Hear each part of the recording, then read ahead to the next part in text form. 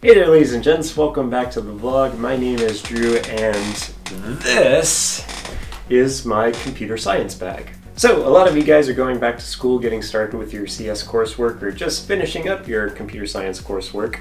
And I thought it would be really interesting to do a video. I've seen a lot of other YouTubers or programmers making videos about what's in their bag, so I thought I would jump on this.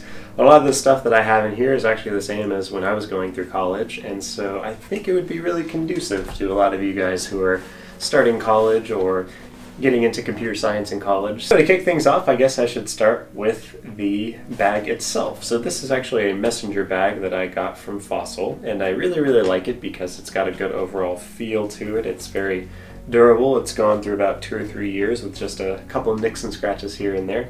And they actually do free embossing, so if you want to get your initials embossed on your bag, you can do that at any Fossil store out there.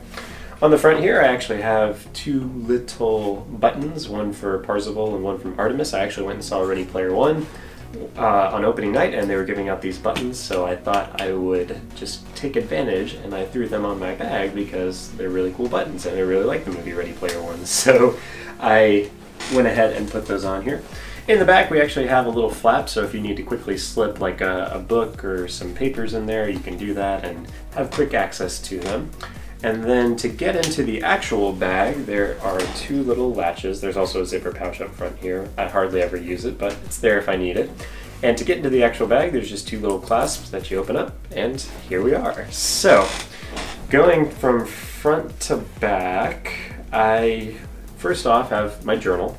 So this is a journal that I use to write down ideas, where I do daily journaling as part of, self-care and meditation. I always take some time to write about how I'm feeling and write some goals for the day, that sort of thing. So conveniently, it actually says wild ideas on the front, and this guy is full of plenty of wild ideas. So that's the first item there. Secondly, I have this, or a couple books here. When I was in computer science school, I actually had my textbooks in here, but now, since I don't have to lug around textbooks, I have some light reading. This week I am reading A Beginner's Guide to Losing Your Mind, How to Be Normal, in air quotes, in your 20s with Anxiety and Depression.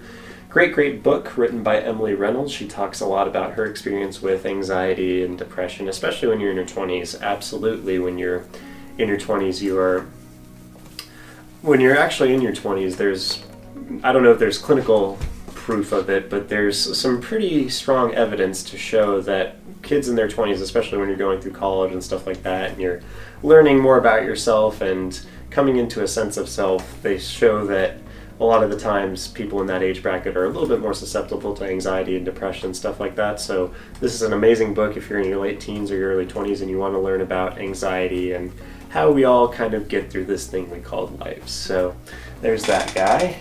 And then I also have a little bit of fun fictional reading. I'm a big fan of spy novels, so this is The Night Manager, which was made into a miniseries on AMC starring Hugh Laurie and Tom Hiddleston, and it's by Jean Le Carré. I don't know what the accent on the is. I think it's Jean Le Carré. So, great spy writer. A little bit dense. I'm only 40 or so pages in, but I like what I'm reading so far. And kind of an aside about this actual book, it starts out in a hotel, and all I can think of when I read about the hotel is the Grand Budapest Hotel, that Wes Anderson movie with the guy who plays Lord Voldemort. I forget his name, but if you're watching, Mr. Lord Voldemort actor guy, I am so sorry I forgot your name, but I will be putting your name right over here. So, a little bit of fictional reading, a little bit of non-fictional self-reflection books, and my journal. So those are some of the tools that I use throughout the day to help me through and kind of takes some time for myself as I'm working on other projects or working on coursework, or when I was working on coursework when I was in college. Next, I have this really cool iPad case, and the iPad case obviously has a little flap here so you can slip your iPad in kind of a folio, but on the front here there's all these little straps, and so you can actually put stuff in them. So I have my calculator right here, a pair of extra earphones when I don't have my AirPods, a extra charging block. I'll usually have another lightning charging cable here for my phone and my iPad, an eraser, a pencil, because you never know when you're going to need an actual pencil and an actual eraser, like on exam day. I also keep my Apple Pencil in this little slot. I'm going to put that back now that I think about it. And I also have this ruler in there, so if I ever need to do quick designing or drafting either on paper or on my iPad, I can do them there. So gonna put this over here. Just gonna slowly start accumulating a pile of stuff here. Next is my project binder. So inside of this binder, when I was in college, I would keep all of my notes and different class stuff and assignments and stuff like that. But now I've actually turned it into my project binder. So all the different projects that I'm working on, I keep notes and random musings about those various projects in here. If you guys want a separate video on how I organize my notes for my projects and stuff that I'm working on, then definitely leave a comment down below. I'd be happy to make a video like that. And then lastly, I have my computer. So I have a 15-inch MacBook Pro, late 2015 model, I believe, with a Retina display, so nothing fancy. I don't have one of the new USB Type-C ones, but I have a lot of stickers, and I just realized there's a fruit sticker stuck on the back here. I'm going to peel that off really quickly. Alrighty, it's off. So, lots and lots of stickers. I am a big fan of stickers. It's actually a scientifically proven fact that for every sticker you have on your laptop, your programming experience goes up by 2 points. I'm just kidding. But I have happily covered the front of my computer in stickers that I got at various different things, and I'm also starting on the back. There is a sticker here for standard user cybersecurity. I actually got that at a security users group or meetup here in Dallas. So I believe Standard User is a security startup here in the Dallas area. So if you're looking for security software, definitely check them out.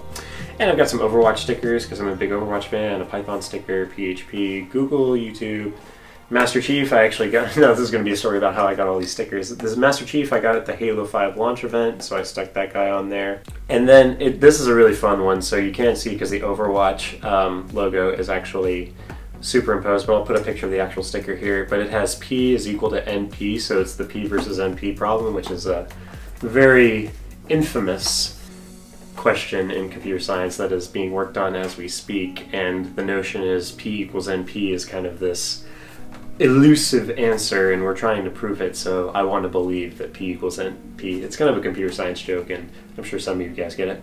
And then I got some skater trainers because I skateboard, so I have a skater trainer sticker there, and then I have a Revive skateboard, so never quit skateboarding. They sent a sticker with the board, so yeah. This is my computer. I love it to death. This got me through all of my college and now into my professional programming career, so good on you, Apple. They definitely last a while. And finally, there are just some little odds and ends here. I usually have food snuck in here somewhere. Oh, this is amazing. I actually don't have any food. But highlighters, always important. If you need to highlight text and stuff like that, I have a couple extra pencils and pens in here. Yeah, here's one I just found. I haven't cleaned out my bag in a while, so this is serving double fold.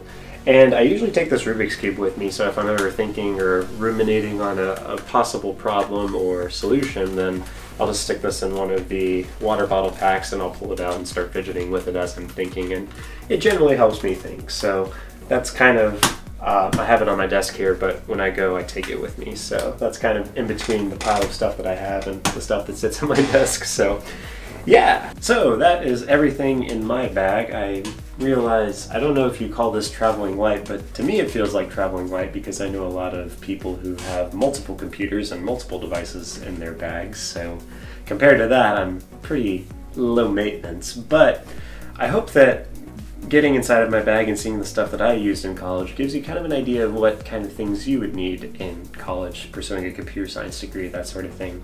By no means is this list exhaustive or complete. Obviously, if you just want to get away with just a computer, you can do that. If you prefer to write out your notes, maybe a tablet would work, or maybe you could get a hybrid PC like a Surface Book or a Lenovo Yoga. Do they still make Yogas? I haven't checked in a while, but at a time, Lenovo had these Yoga books that would flip over and you can write on them as well as be a computer. So those are really nice, especially if you like taking handwritten notes. I know a lot of my friends in college had Surfaces and they would write out and diagram stuff as well as type, so it was nice having the option to do both. So that's one big question that you want to think about now that I go off in this aside.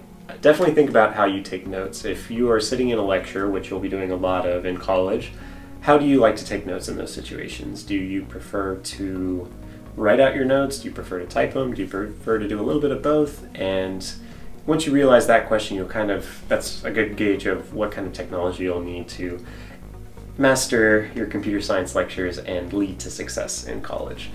Secondly, the other thing that you'll want to consider is you are a computer science student, or if you're studying computer science, you're a computer science student.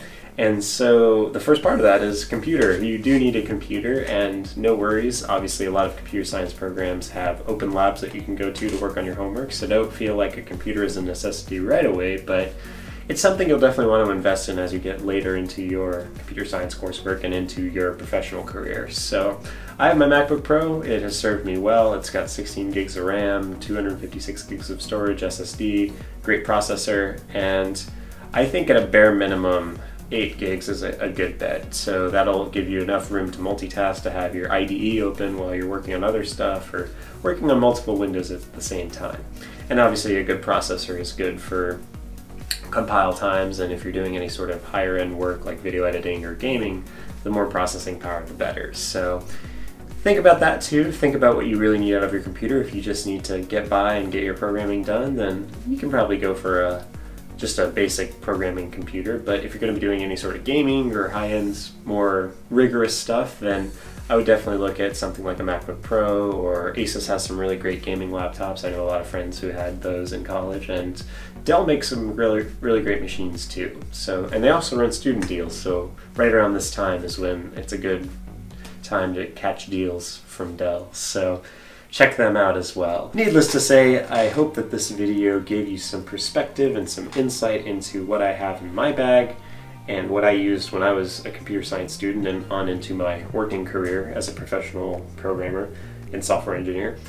And maybe it helps you to get a little bit of an idea of what you possibly would need in your bag, or what works for you and what doesn't. And once you answer those questions, you'll be on the road to success, and you'll have everything taken care of from a technology standpoint that will help you succeed in computer science in college. So that's all for today, friends. I really appreciate you tuning in, and we will wrap up in the normal way, and that is, I will say, always remember that you are wanted, you are loved, and you are appreciated.